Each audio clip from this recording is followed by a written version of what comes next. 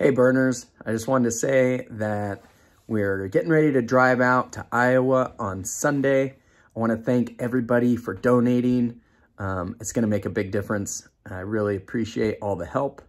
And our goal when we get out to Iowa is going to be 500 to 1,000 doors that we're going to knock in the 2 weeks before the caucus. So that's the plan.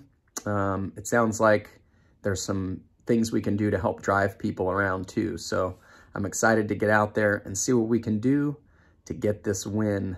We'll keep you updated along the way and stay tuned. Thanks.